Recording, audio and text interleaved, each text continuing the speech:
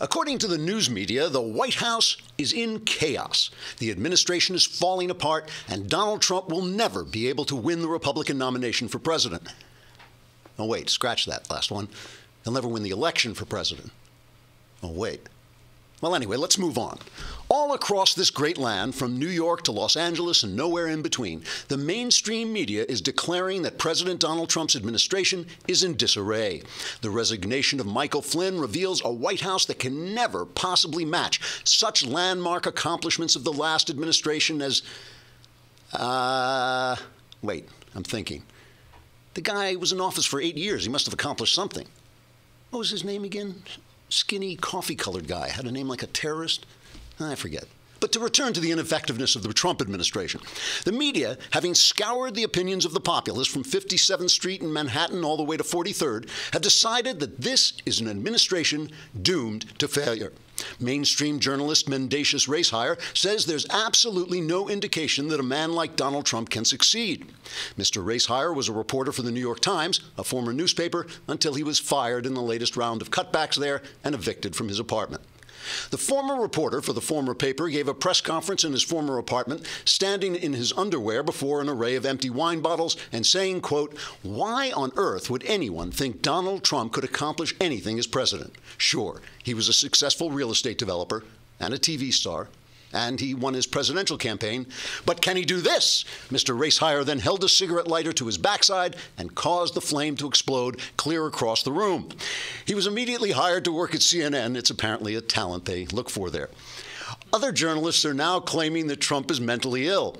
Former blogger Andrew Sullivan, speaking from the former blogger's home for the consistently ridiculous, told CNN, quote, "Trump is a pathological liar. First, he said he'd removed the Martin Luther King bust from the Oval Office, and it turned out he hadn't. Then he said he had threatened to invade Mexico when he hadn't. Then he went on to say he was easing sanctions on Russia, which he wasn't," unquote. When Sullivan was told these were all lies told by journalists rather than Trump, he responded, quote, "Oh, well, then maybe it's the journalists who are mentally ill. That would explain why they never covered the fact that Sarah Palin hid someone else's baby in her womb for 9 months," unquote. All in all, journalists agree that the Trump White House is ineffective, dishonest, and in disarray.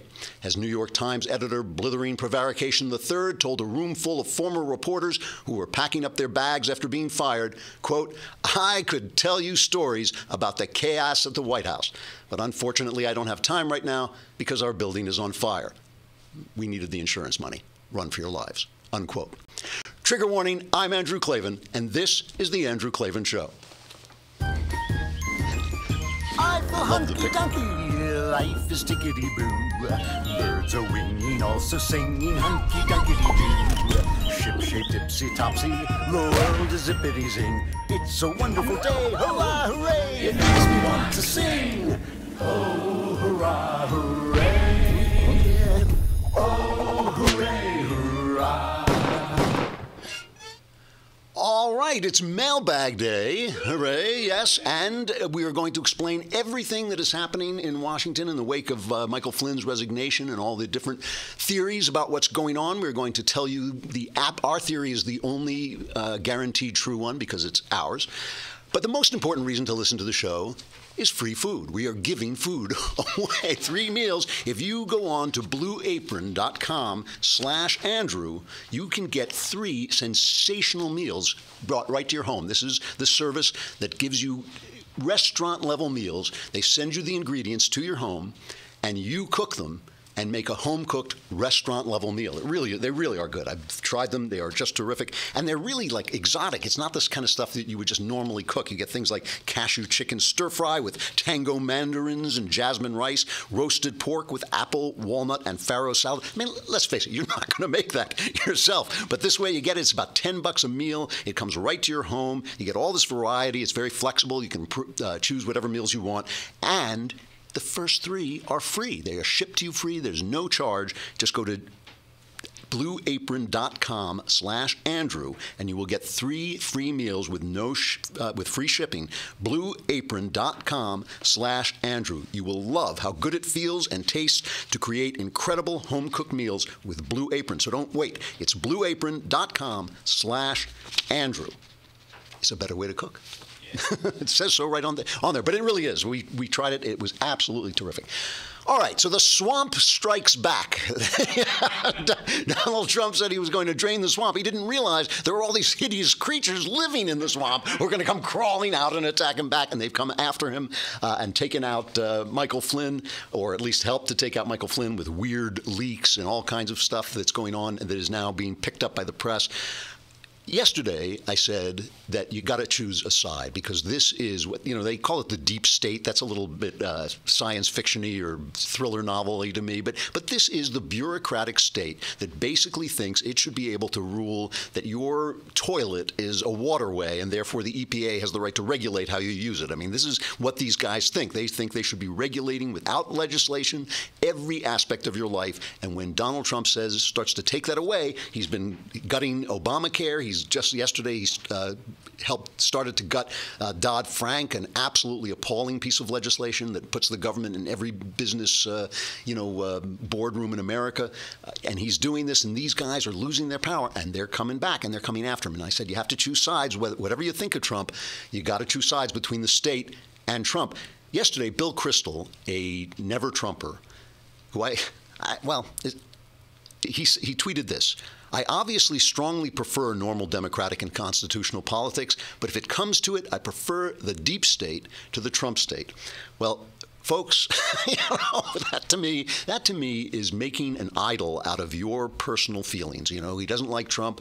He doesn't like the fact that he did everything he could to try and stop him. He made, in my opinion, a complete and utter fool of himself. But he didn't do anything as bad as choosing this bureaucratic slavery. And that's what it is. It's completely un-American over Trump. It's ridiculous. It is ridiculous. I don't care what Trump's flaws are. So let's take a look at what happened, because there's still a lot of questions. There's still a little bit of mysterious. You remember, obviously, everyone knows at this point, Michael Flynn, the national security advisor, had to resign after he lied to Pence, apparently, about conversations he had had with the Russian ambassador about sanctions that Obama had put on Russia after Russia hacked into our election system and tried to basically skew the election. So the big question that the media is spinning this is Russia's taken over our government. And the big question they're asking is why it took so long. So yesterday, Sean Spicer, my second favorite person in the administration, but I really love Pence. I think Pence is great. But I think Spicer, I just think he ought to come out like dressed in leather with a whip at this point. So he comes out and he explains what was going on. So this is the first, number 5. We've been reviewing and evaluating this issue with respect to General Flynn on a daily basis for a few weeks, trying to ascertain the truth. We got to a point not based on a legal issue, but based on a trust issue, where the level of trust between the President and General Flynn had eroded to the point where he felt he had to make a change. The President was very concerned that General Flynn had misled the Vice President and others. He was also very concerned, in light of sensitive subjects dealt with by that position of national security advisors like China, North Korea, and the Middle East, that the President must have complete and unwavering trust for the person in that position. The evolving and eroding level of trust as a result of this situation and a series of other questionable instances is what led the President to ask for General Flynn's resignation. So, the one thing they kept asking everybody, they kept asking Kellyanne Conway yesterday, why did it take so long? They warned you that Flynn would be vulnerable to Russian blackmail. Well, the person who warned them was the acting Attorney General, Sally Yates, who you'll remember he had to fire when she refused to enforce his travel ban. So Sally Yates was an Obama operative who never should have been there in the first place. That he didn't trust her, take her, advice, it means nothing to me. But the way they're trying to spin this now, the New York Times, their big headline is today that other members of Trump's campaign had contact with Russian intelligence. Listen to this story. This is from the New York Times, a former newspaper. Phone records and intercepted calls show that members of Donald Trump's 2016 presidential campaign and other Trump associates had repeated contacts with senior Russian intelligence officials in the year before the election, according to 4 current and former American officials. So Obama operatives feeding stuff to the New York Times. American law enforcement and intelligence agencies intercepted the communications around the same time they were discovering evidence that Russia was trying to disrupt the president's presidential election by hacking into the Democratic National Committee, 3 of the officials said. The intelligence agencies then sought to learn whether the Trump campaign was colluding with the Russians on the hacking. The officials interviewed in recent weeks said that so far they had seen no evidence of such cooperation. So they're talking to the Russians. Trump had a lot of business dealings with Russia, and they especially singled out Paul Manafort, who has had contacts with Russia that I consider unsavory, but they were legal. I mean, they were completely legal, right? And they said one of the guys was Paul Manafort, and they didn't name the other people. So of course Manafort has dealings with Russia. I mean, the guy was practically, the publicity guy for the president of the Ukraine, and Manafort's response was, "This is absurd. I have no idea what this is referring to. I have never knowingly spoken to Russian intelligence officers, and I've never been involved with anything to do with the Russian government or the Putin administration or any other issues under investigation today." The point is that they talk to businessmen in Russia. The businessmen and the intelligence officers, you cannot tell them apart. This is a nothing burger story. Okay, it's a nothing burger story. And by the way, Spicer also dealt with this. There was no illegality involved with what Flynn did. There's no reason why this administration, even before they come into office, can't call up another government, even if you don't happen to like the government, and say, we don't like the sanctions that were imposed on you, or, hold your fire until we get into office, or whatever. There's nothing illegal about this. They can do. I mean, they talk about the Logan Act. As I said, no one's ever been prosecuted. No one ever could be prosecuted on it, as far as I'm concerned, because it violates the First Amendment. So, okay, let's just take a look. You remember in 2012, when Obama famously left the mic open and he was talking to the outgoing president, Medvedev, a lot of V's, whatever his name is. He was going out, Putin was coming in, and Obama leaned over and was talking about our missile defense system, right? He was talking about our missile defense system and was caught on a hot mic saying, "Oh, I'll have a lot of flexibility after the next election, because it's my last election." Now, I want to play cut number 3, which is the way CBS News covered this story. Okay, here it is. President Obama was overheard giving Medvedev a very candid political assessment of his ability to deal with the major problems between the U.S. and Russia. All of the issues can be solved, the president told Medvedev, but he stressed that it was particularly important for incoming Russian President Vladimir Putin to give him space on the missile defense system, which the U.S. and NATO want to install in Europe. This is my last election. Yeah, after my election, I have more flexibility. Yeah, I understand. I transmit this information to Vladimir and stand with me. Republican presidential contender Mitt Romney said the overheard remarks signaled that the president plans to cave to Russia on missile defense. That is an alarming and troubling development. This is no time for our president to be pulling his punches with the American people. White House officials shrugged off Republican criticism as campaign rhetoric. But, Scott, they did acknowledge the president's remarks. And in a statement they said, since 2012 is an election year in both countries, it is clearly not a year in which we are going to achieve a breakthrough. And you can't see it in this cut, but Scott Pelley, the anchorman and a Democrat hack, is smirking through the whole thing. He's, like campaign rhetoric. It's also now listen to Chuck Todd covering. Remember these sanctions that we're talking about. These sanctions were imposed by Obama as a political ploy to basically delegitimize the election of Donald Trump. He was just making a big fuss over this hacking into the election. He was making a big show of it, which he would never have done it. He would never have done it, I don't think, if Hillary was elected. Here's Chuck Todd covering Flynn's resignation.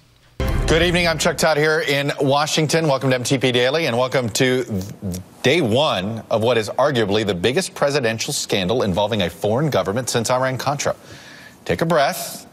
Hyperbole aside, folks, hunker down, because this is a Class 5 political hurricane. So not putting in our missile defense system, whispering to the Russians that don't worry about it, I'm not going to put in the missile defense system, that's just campaign rhetoric. But having a perfectly legal conversation with the Russian ambassador about some silly sanctions, that's a Class 5 hurricane. The worst thing since Iran-Contra. The only scandal they covered, because it was Reagan's scandal. That's the only reason he knows it happened. He doesn't know about any of the scandals that happened during Obama.